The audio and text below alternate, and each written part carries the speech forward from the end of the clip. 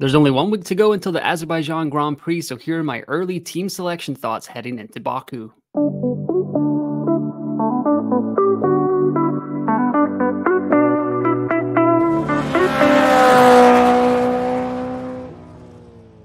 What is up, everyone? Welcome to another episode of F1 Fantasy Pole Position. It is Friday, September 6th. My name is Ewan, and on today's episode, I'm going to be going over some of my early team selection thoughts for the Azerbaijan Grand Prix. I'll have my team 1 that's at 121-ish million, and then my T3 team, which is at like 129-ish million. So hopefully you guys fall into either of those buckets, and if not, there'll just be some good kind of like, what can we do here? Where can we move? That kind of sort discussion. But at the top of the episode, just would love to say thanks for all the support. Any likes and subscribes to the YouTube channel or the podcast are greatly appreciated. And you can follow me on X at F1UNFPL, where I will be happy to discuss F1 fantasy. Even though we have a down weekend, that doesn't mean that we can't still discuss our teams and all that stuff. And also leave me comments in this video or any other video that is coming out this week. But let's get into it here. Here is my T1 team, 121.4 million in cost cap here. Right now, I've got Lando, George, Franco, Colapinto, Pierre, Alexander Albon, and then Mercedes and McLaren. And while it's not a bad team, it is a little inflexible. I've just been noticing kind of playing around with some early team structures going on here. So if your team is in a similar position, fear not. There are some things that we can do. I've got 2 free transfers. Let me know in the comments below if you have 3 free transfers, if you plan on using your wild card, all that fun stuff. But right now, so Lando is kind of the like make weight for any moves that I would want to make. So Mercedes have been looking okay. Ferrari obviously had a banging weekend in Monza.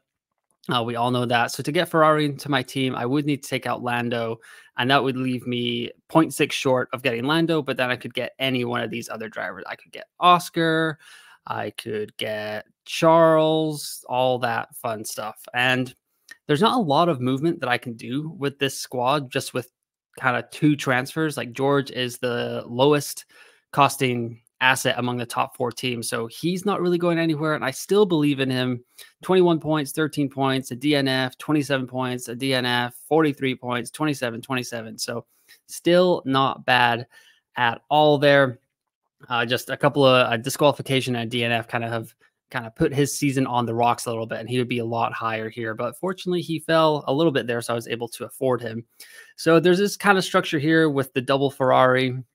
You could also just roll a transfer if you're not feeling Ferrari all that much or Lando all that much. If you're kind of sick of him like finishing on pole and not doing so hot from there, we will see. We've got 1 week until the Azerbaijan Grand Prix to get all that data from Friday's practice, Saturday's practice, and before qualifying locks around 4 p.m. local time there. I will be in Azerbaijan for that. I will be there for the qualifying race. So let me know in the comments below if you have any tips for Baku or your first F1 race ever. Yeah, let me know. I would greatly appreciate any tips as I head to my first F1 session ever. So fun stuff there. As for the drivers, yeah, it's like Lando, Charles, Oscar. Those are kind of the 3 you'd be looking at. I've already got Russell, so I don't really have a huge interest in doubling up with Hamilton or going like triple Mercedes route. Sergio's a total no-go. I'm going to get to him in green flag, yellow flag, red flag next week. So watch out for that episode as well. And yeah, this is kind of the main look that I would be going for here. The other thing that I was slightly playing around with was if I downgrade George all the way to a certain Canadian driver, Lance Stroll, who is now a C tier asset, 14.7 million for Lance Stroll. So he will rise in accordance or kind of have his budget increased in accordance with what the C tier assets is. So he really only has to score like half of the average to go up 0.5. So if you are desperate for budget at this point in the season, you could roll with the Canadian, and that would put me with enough budget to upgrade Mercedes all the way to Red Bull should they show some pace in Baku. I'm not anticipating that happening. It has been a pretty tumultuous start to the second half of the season for Red Bull. So it's not been looking all that great. 52 points and 40 points in the first two races coming off of the summer break there. But if it was a just like, oh my God, Red Bull is back kind of weekend, I do have that area where I could move to. That would involve me still trusting Checo Perez, which not a fan of at all, to be honest. However, I can get there in two moves should Red Bull be looking strong in Azerbaijan next weekend. And this is kind of not a lot of moves I can make with this team, but there are some strong moves I can flip around between pretty much any of the non-max drivers at the top of the field. And I could even get a little bit weird with a Lance Stroll kind of Red Bull racing combo. And here's my T3 team here, 128.9 million in the bank with this squad. Quite a hefty budget here. I've even got 4.7 in the cost cap bank over here as I downgraded Franco Colapinto, or I took him in last race, and it worked out quite well. So for this team, I've got Lando Norris, Lewis Hamilton, Alexander Albon, Nico Hülkenberg, Franco Colapinto with Mercedes and McLaren as my constructors.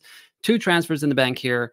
Quite a lot of money to kind of move around. There's a lot that I can do here. One of the options that I was just thinking about is I could just get out of kind of the bottom feeder business away from like Zhou Guanyu, Valtteri Bottas, and Franco Colapinto as of right now, and just leap up to Pierre Gasly. That would get me totally out of there. I'd still have Alexander Albon as the last of the kind of Williams Kick Sauber assets, but not the worst asset in the world. Had quite a good race there.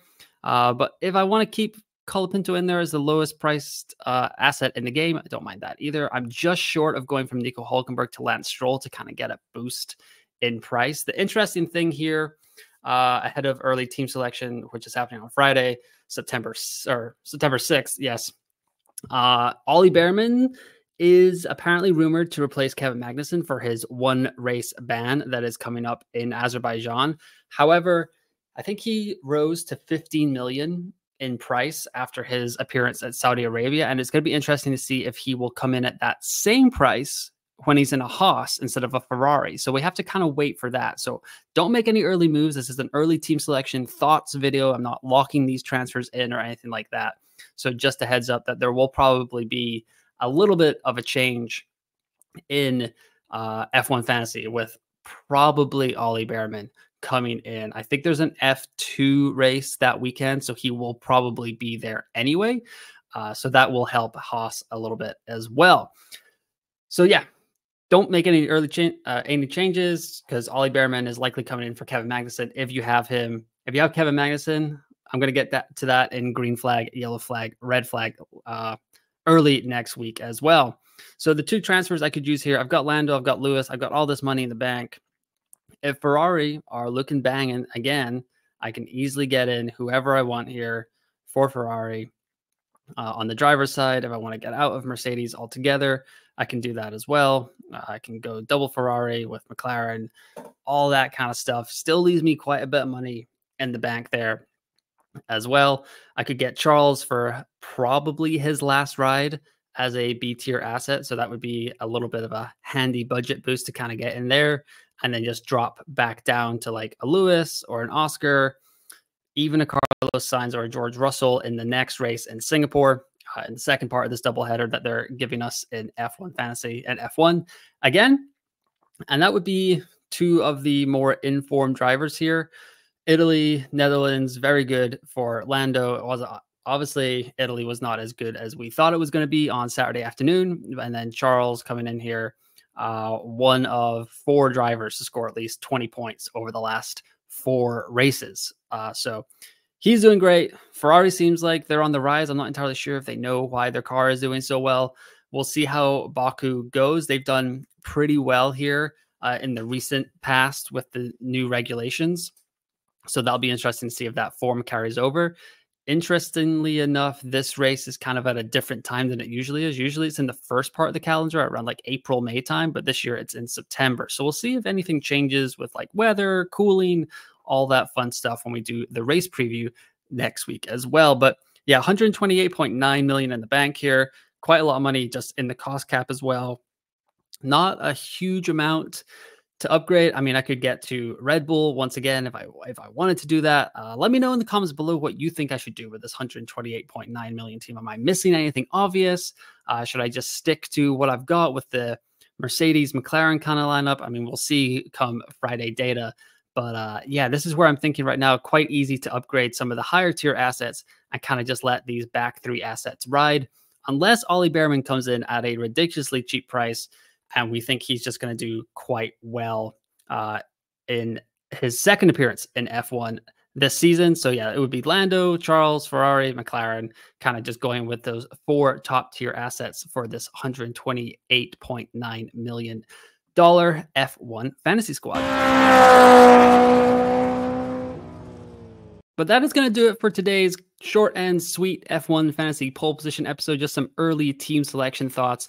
1 week out from the Azerbaijan Grand Prix. Next week, we've got green flag, yellow flag, red flag coming out on Monday, and then the race preview along with some final team selection thoughts on Wednesday. No live stream next week, but hopefully we'll get back on track with that for the Singapore Grand Prix the following weekend. But like I said at the top of the episode, like and subscribe to the channel. Any support is greatly appreciated. Leave me some comments below what you're thinking. Are my team selection thoughts totally off base? What are you guys going to be doing with your team?